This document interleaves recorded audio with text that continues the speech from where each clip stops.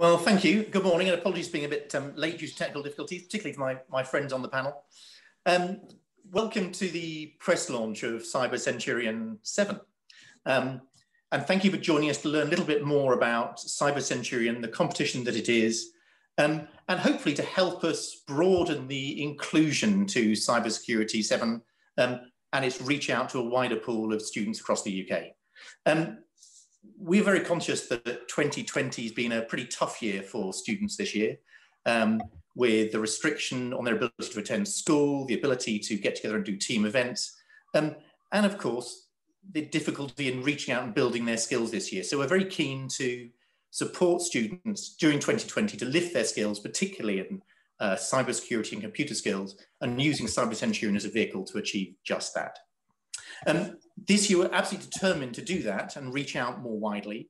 And the good news is this particular sector, that is cybersecurity and computer skills, is one that's bucking the trend of the economy. There's huge growth and continued demand for skills in this area, and so it presents a huge opportunity for students to build skills and build future careers for themselves.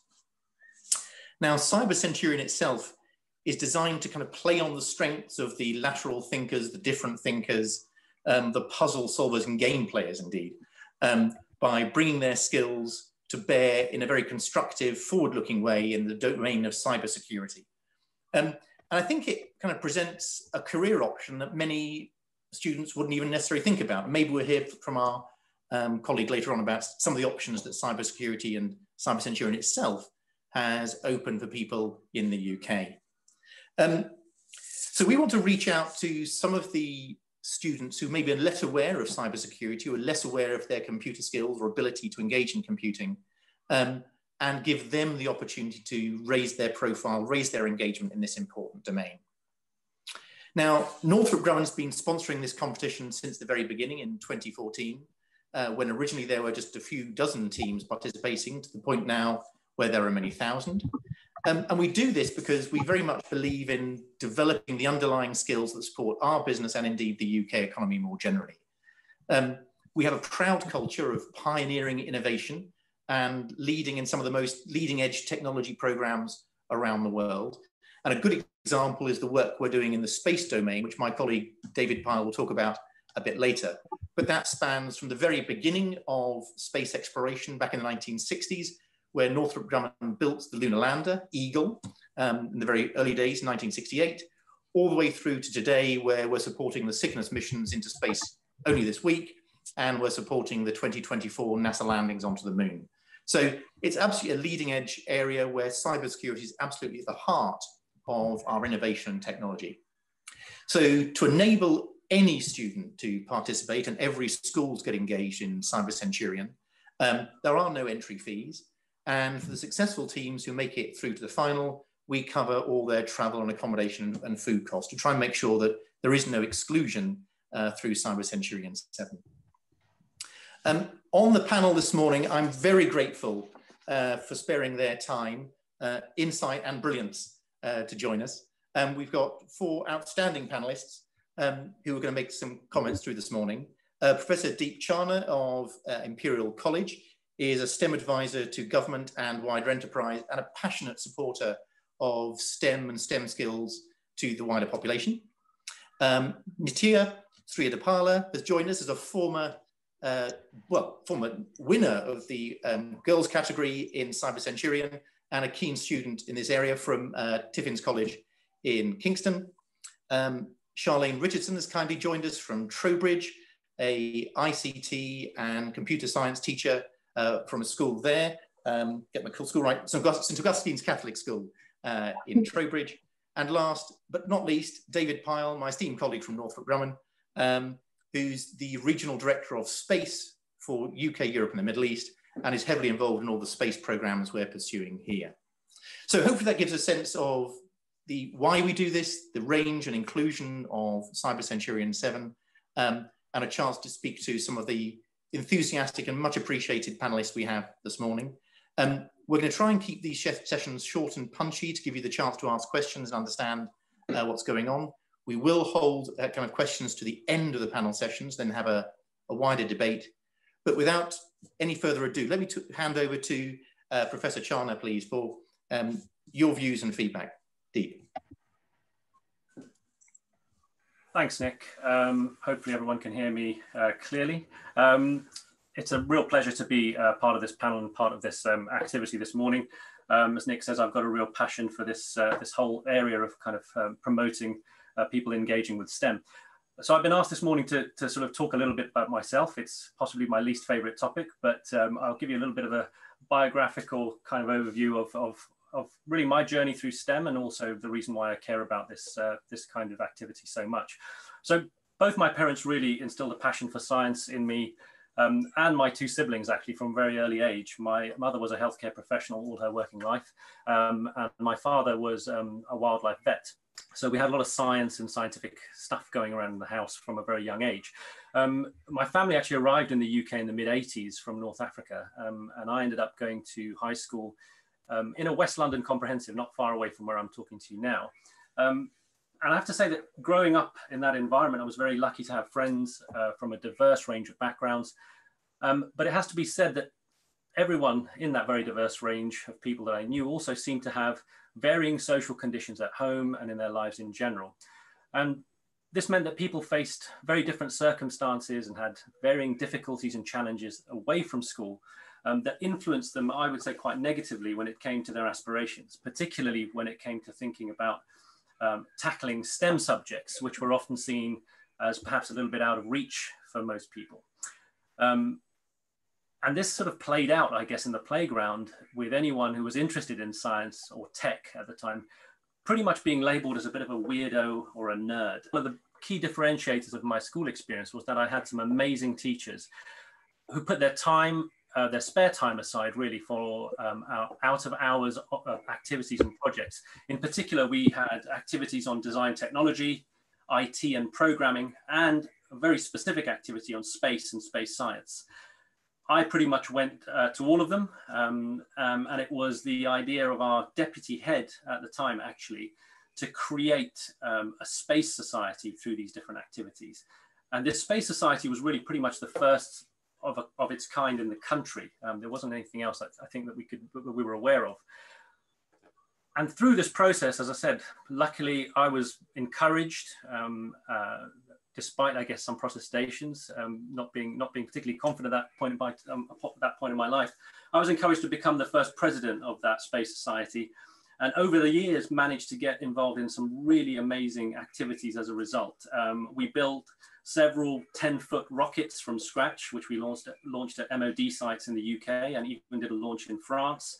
I was the youngest sponsored participant in the first ever UK space school as a result of this space society. And at one point, we also relocated a satellite weather station from Imperial College London, where I work now, the roof of Imperial, in fact, to our school roof. And you can now buy all of the tech for this stuff in a little box with a little monitor these days. But in those days, it meant moving a 3-meter metallic dish with a very, very heavy mount and a custom-built computer that was the size of a wardrobe across London piece by piece. And this involved several weeks of disassembly and reassembly, and then endless fiddling with the system to coax it to get something out of it, all over the summer holidays, actually.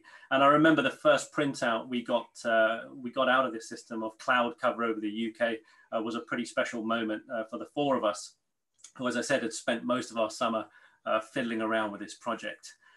We also managed to go to Moscow a couple of times, which was very interesting, to visit Mission Control. We were one of the first ever science exchange schools and programs with what was then the USSR.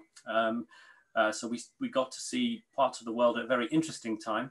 And a lot of these activities were covered by national press, and we were lucky enough to make it into newspapers and even a little bit of TV coverage, which was pretty crazy. And at the time, for a group of kids from West London coming from the kind of school that I did.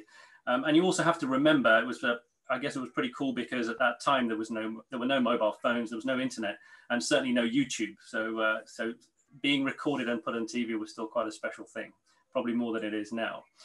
Now, due to the diversity of the school population and the principles of our teachers, having a mix of boys and girls and people of different ethnicities was actually pretty normal at my school in all of these activities. It was one of the real benefits of being in that environment.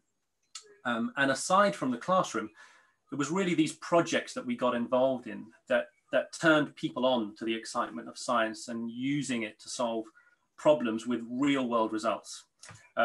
In all of the projects I've described, you know, we had to build circuit boards, we had to program chips and computers, we had to engineer rocket engines from scratch, and make parts and turn parts on lathes.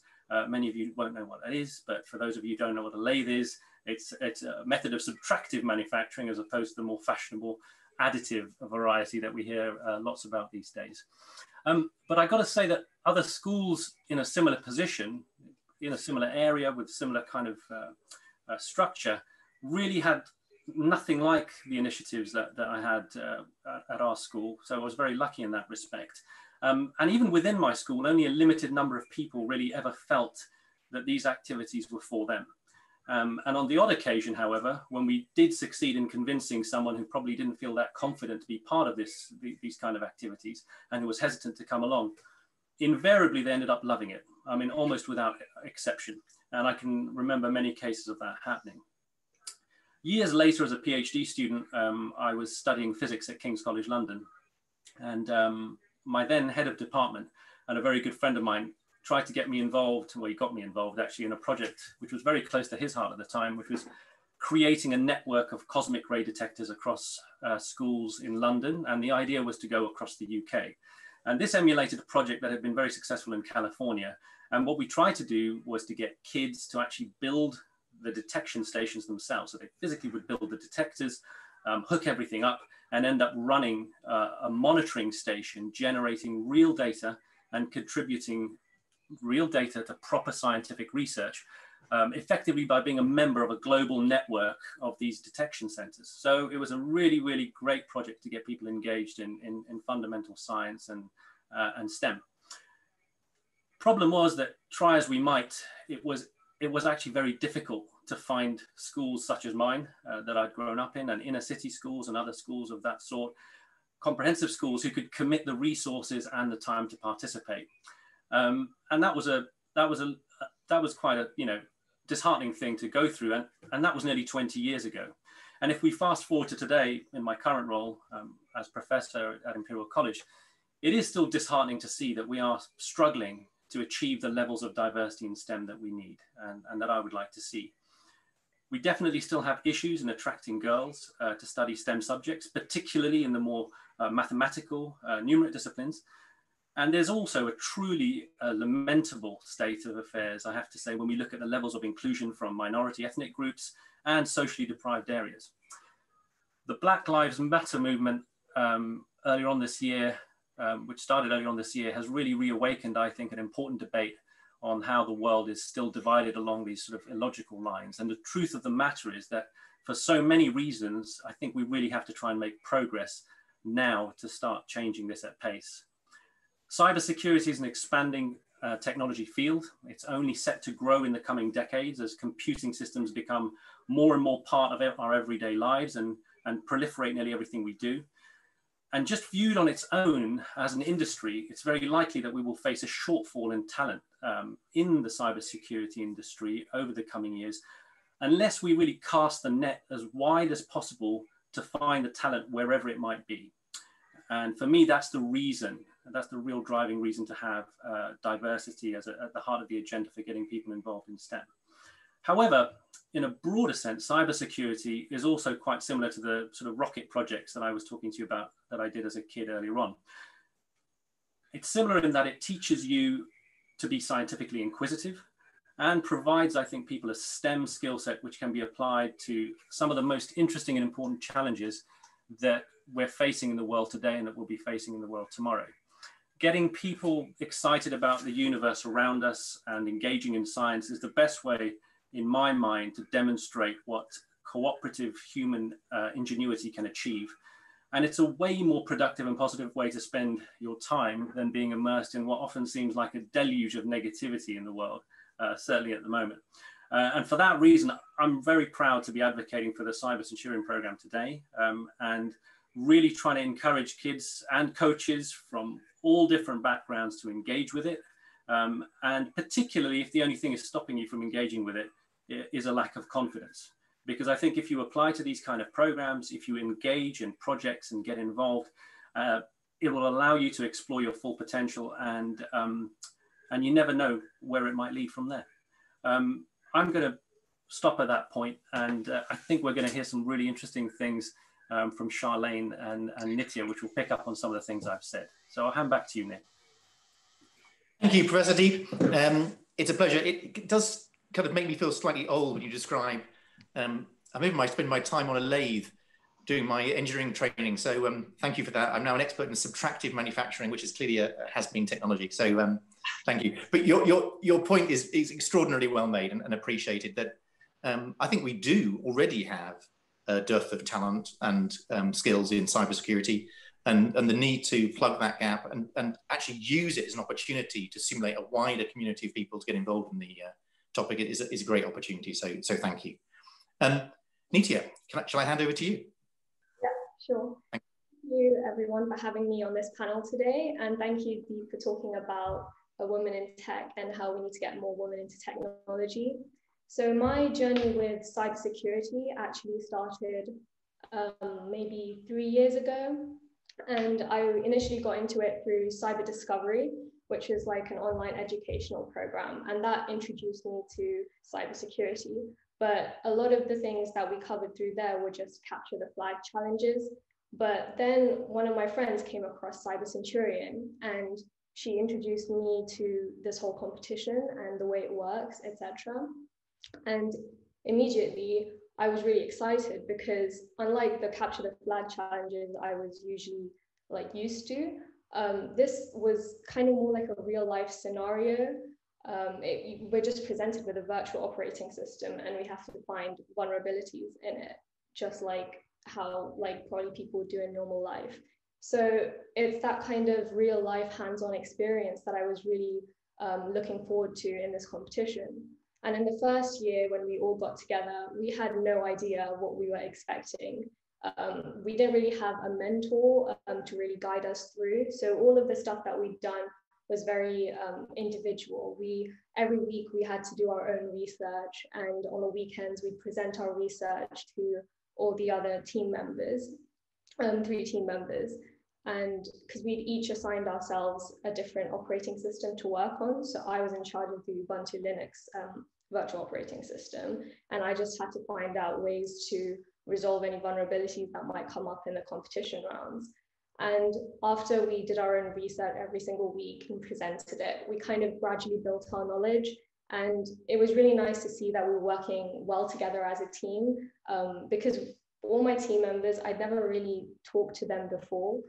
We just come together just because of our passion for technology and for cybersecurity. And so just kind of feeding off each other's passions and learning from each other every week, it was just a whole really great experience to go through the whole process. And definitely the best part of the whole experience is the final, because when it's kind of wow, we finally reached this point. All our hard work has finally paid off. And although we had a lot of stumbles along the way, some disagreements during competition rounds, some frustration because of tension from school exams, mock exams, also coupled with the tension from the competition. Although we had our disagreements, I think we worked well together as a team. And that's what's so great about CyberCenturion, because you get to learn hard skills about cybersecurity, as well as soft skills such as teamwork and more. And that's why I think, as a result, we've become an inspiration to other students in my school. And my school is an all-girls school. So originally there aren't many people who are interested in physics or computer science. The majority of students go into medicine. I think there's only 20 people taking physics out of 200 people in my year, and there's only 6 people taking computer science. And so it's a very small number of people, but I'm really glad that we could actually inspire other children in the years below. because in the year below us, the number of people taking computer science A-level has jumped from 6 people in my year to 18 people in the year below. And before us, there was only maybe 2 or 3 people taking computer science A-level. And after we introduced Computer Science Society last year, so after CyberCenturion, we were really inspired to share our knowledge with others. So we set up Computer Science Society, and we started off with cybersecurity, which was like a really popular topic for all the younger kids in the lower years. And so we went from 4 people in the society to now we have about 25 people.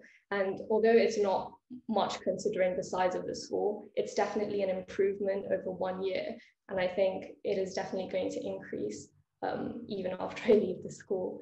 And so, yeah, I think it was kind of like a domino effect where we initially kind of introduced this kind of concept of, oh, look, you can also get involved in computer science.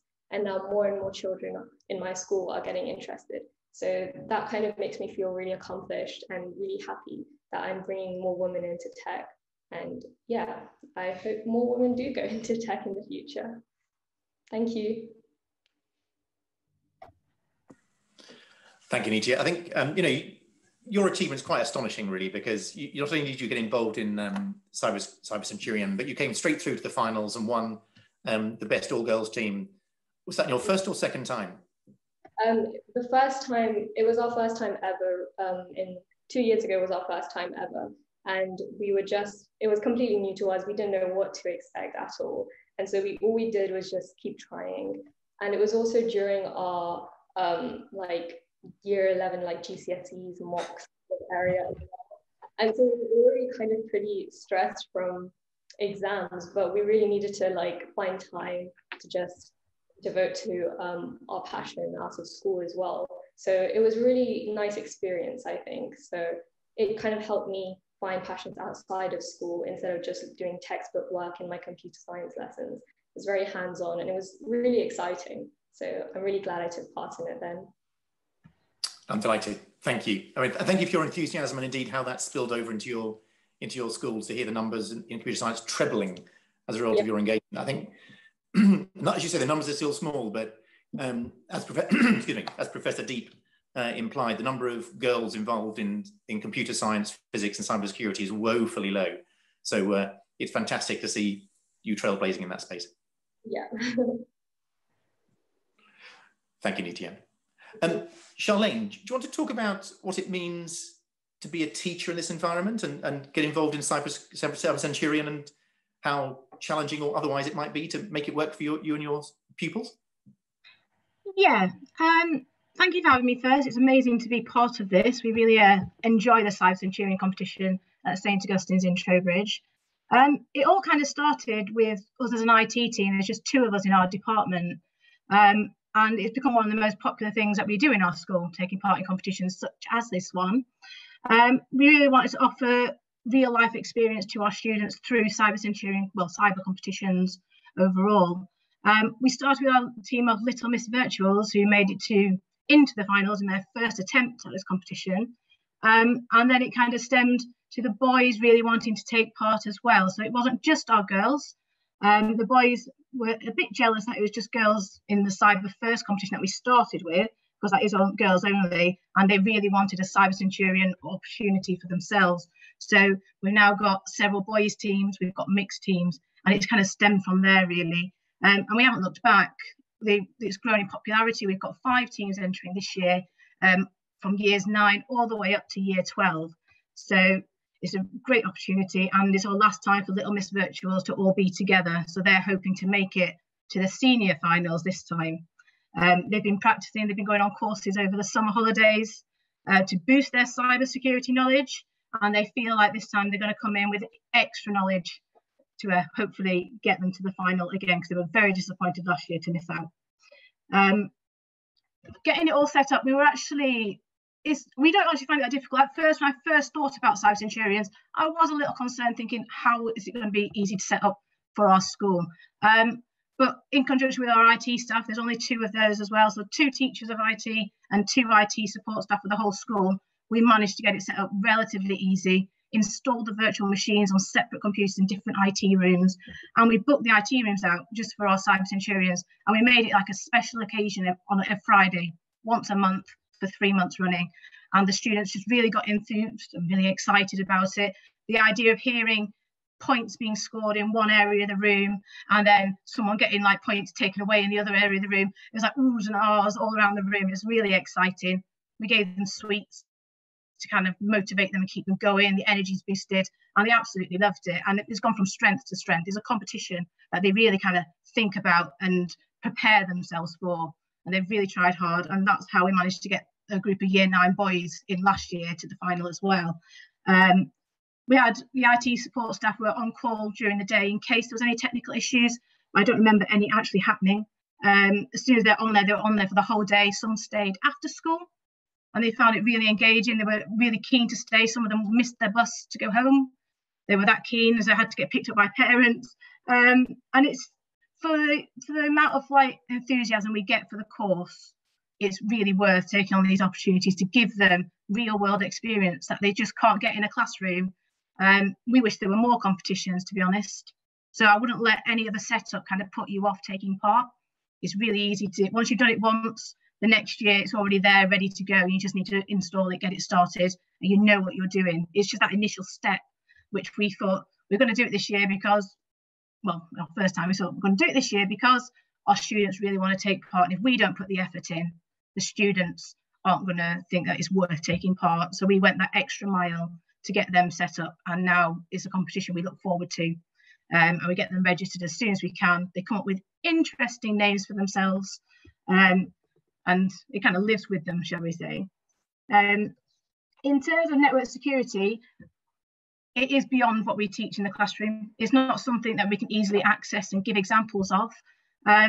So most of them take it as computer science as a GCSE. Some of the Year 9s aren't sure yet, but it normally sways them to take the course.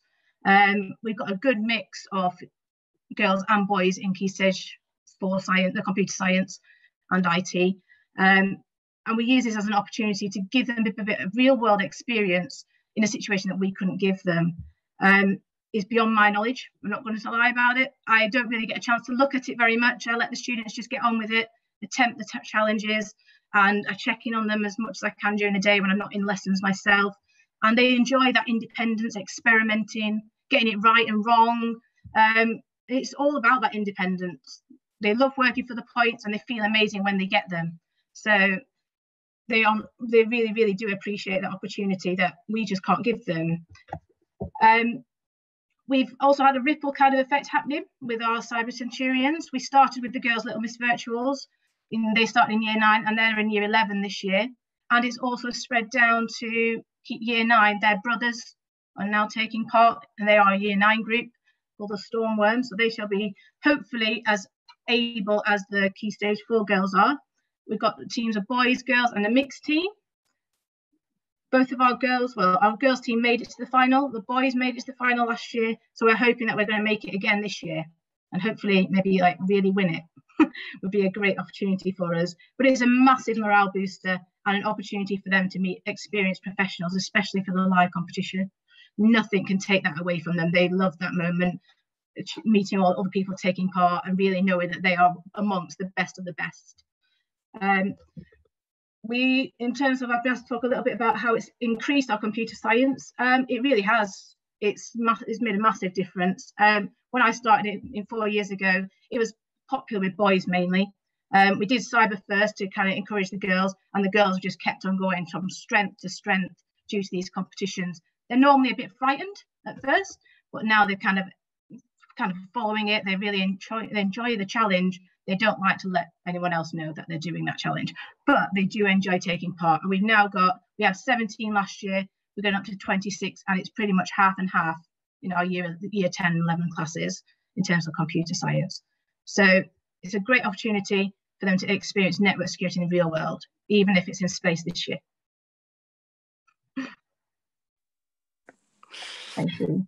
Thank you, Charlene. That's great. It sounds like you may have some competition from St Augustine's this year, Nitia, so watch out. You mentioned the kind of the enthusiasm it's driven in the school for computer science and engagement. Have you seen an increase in the number of students taking computer science as a topic at GCSE level? Definitely. We had a full class this year. We couldn't take any more. We've had to turn people away. Some people may have dropped it because they found it really difficult at first, and we've had people take it up. So there's no space for computer science. Which in itself is a worry, but it's fantastic that the demand is there. Yeah. That's fantastic. Thank you. Thank you so much. David, do you want to talk about some of the things we're doing in the space domain that maybe give some opportunities and excitement around what cybersecurity careers might offer? Sure, absolutely, Nick. And yeah, good morning to everyone. And it's great to hear everybody's stories. Pretty amazing. Going back to sort of my school background, I came from a comprehensive school in the east of England.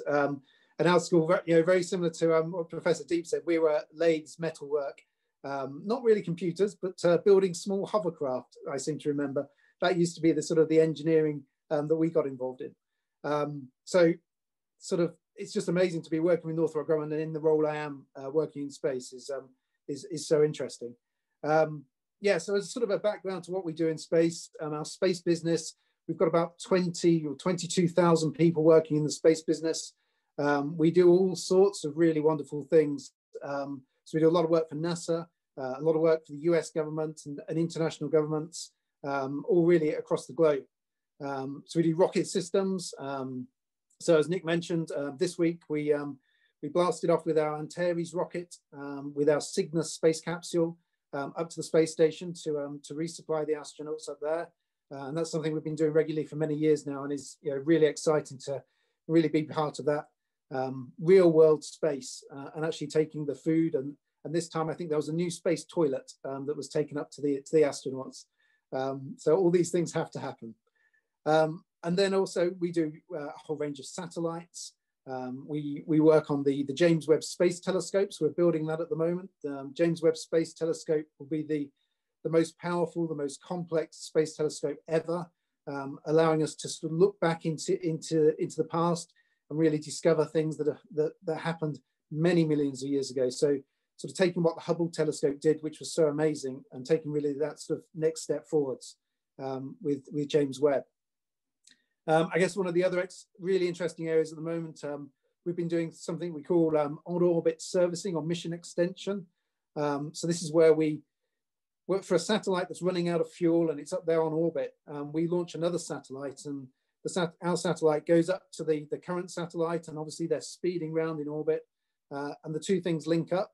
So we use all that experience we've had with docking with the space station to join two satellites together in geostationary orbit. And effectively our satellite then provides a jetpack. So that means that the satellite that was up there running out of fuel has now got tens more years of life and continue to do its job.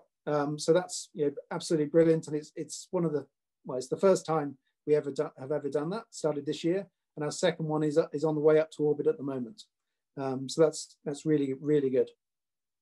And I guess sort of linking to cybersecurity, all of the space systems, although a lot of things are in space, obviously there's a ground segment to everything, and the ground segment is largely computers and networks, and cybersecurity is a huge part of that.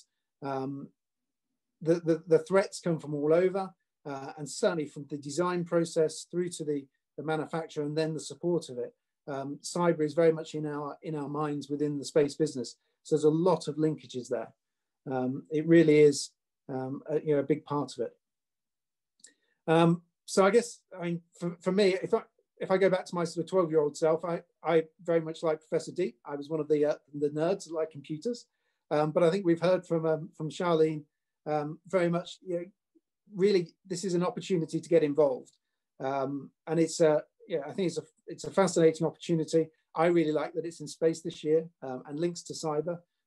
It's such a sector that's growing at the moment with so much interest, and our government in the UK is really getting behind it as well. So it's definitely a growth area, and as everybody said, it's a great career and opportunity to get involved.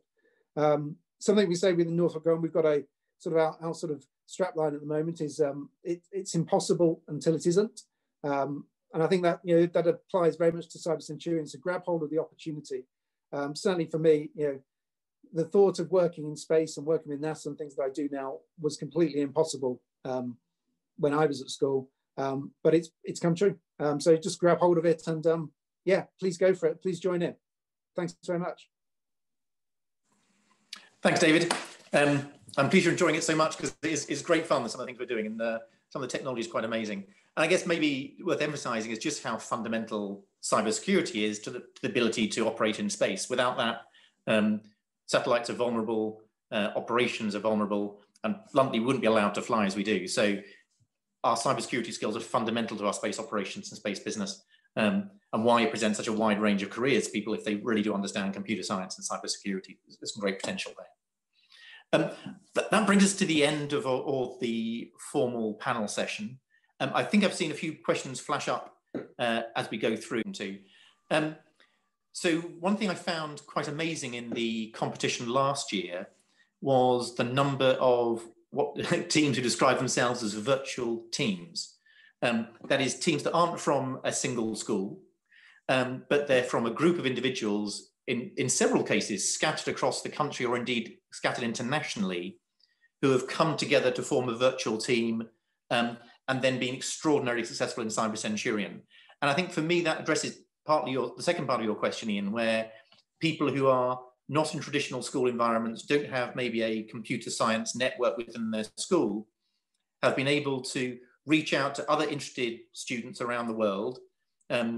We tend to restrict it to overseas territories in the UK to make it manageable, but certainly we've had students from Gibraltar, from all over the UK, including the Isle of Man, for example, last year, who have come together to form virtual teams and been extraordinarily successful. In fact, I think, I may be wrong in this, but I think if I remember correctly, awarding the prizes last year, it was one of the virtual teams who won one of the big prizes. So I'm delighted to say it's not just schools-based, it's also virtually team-based.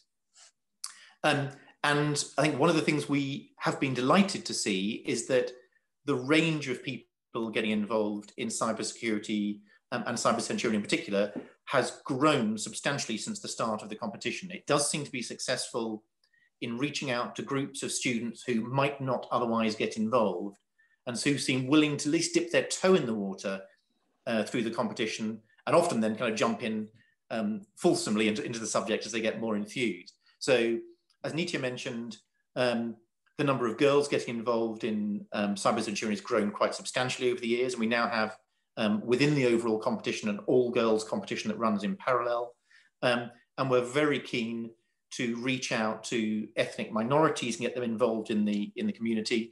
Indeed, I think last year we achieved 25% of the students who are involved who are coming from non-white backgrounds. And I think the more we can do that, the better it is, because I'm very conscious that this is a great opportunity that people might not otherwise have to get involved in computer science and cybersecurity, where maybe their parents don't have visibility of those sort of careers, or their personal network doesn't give them the access to those sort of careers.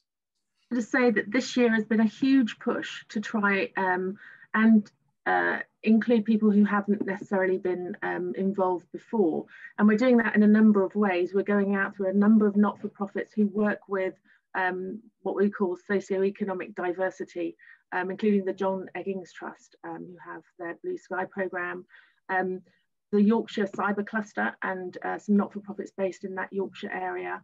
And even a social worker in London who has decided to be a team leader this year, who was working with a bunch of excluded students and felt that this was a real opportunity to get them involved. At the Challenge, we absolutely believe that socioeconomic diversity is one of the biggest pools of talent that's untapped at the moment. And the real strength of Centurion is that it is a broad pipeline project. It's with its junior and senior divisions, with its cadet force, with its all male, all female and mixed teams divisions, which is absolutely designed to bring in as many people as possible. Because frankly, if we just went for the best of the best of the best, we would be looking very much like the other programs that are on offer, and we'd probably only get boys' schools, independent boys' schools in the finals, and that's not the point. The other nice thing about it is that you can try as a junior, and you can run year after year after year. You don't get winnowed out.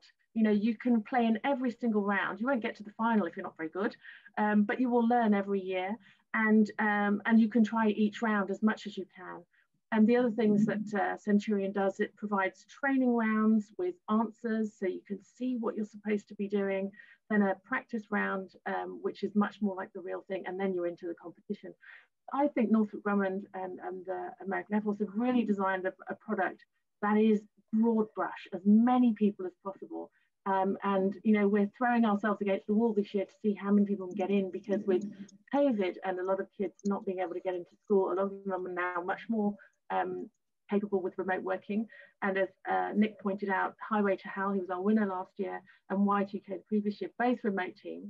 They've even written us a blog on how to run a remote team, and it's just about, you know, logistics of getting the kids to work together at the same time wherever it is they are remotely. So it's a project that can absolutely be done remotely, and it is something where we're looking very much at that socioeconomic diversity pool in a way that some of the other programs just can't do.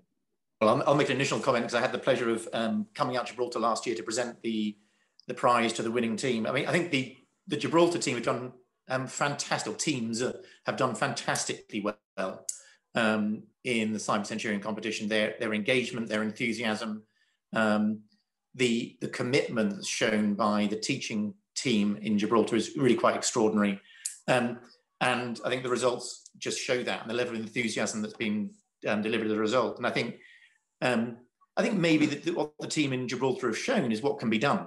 I think the number of children involved in cybersecurity and computer science has gone from a pretty modest number over the last 5 years to the vast majority of those in secondary education on the island. And that's just quite extraordinary, really. So it's a great reflection of what can be achieved. Yes, I mean, Gibraltar is remarkable. I think that's the real word. We've been working with them on other projects. There's a new Digital Skills Foundation, which has come directly from Stuart Harrison, who I think is actually with us today. A driving energy to create this opportunity for students on the island.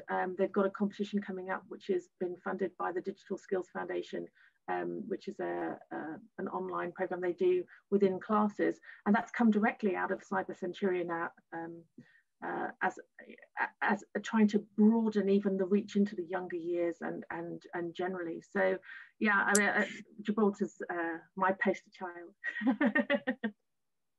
Thank you so much to Deep and Charlene and Nitya and David for your time and contribution. It is much appreciated. Particularly Nitya and Charlene, I wish you the best of luck in CyberCenturion VII, and look forward to hopefully seeing you, maybe even face to face if COVID heads in the right direction, in the finals next year. And thank you very much indeed for everyone's contribution to the debate. And we hope to see, certainly everyone who's participated this morning is more than welcome to attend the finals next year, be they physical or virtual. So thank you very much indeed for your time.